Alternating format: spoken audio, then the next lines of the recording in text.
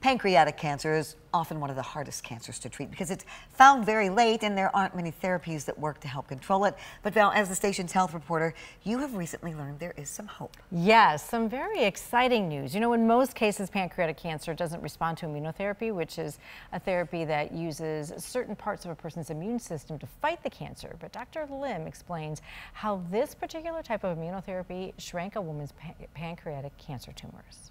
So this is particularly exciting because this is a form of immunotherapy using T cells to try to attack the pancreatic cancer cells that have a specific genetic mutation.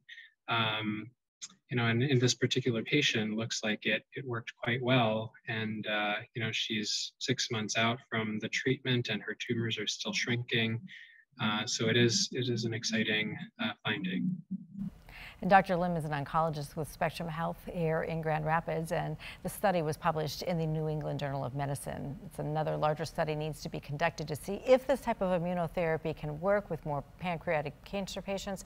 And Dr. Lim says he would be interested in the possibility of bringing the study here to West Michigan.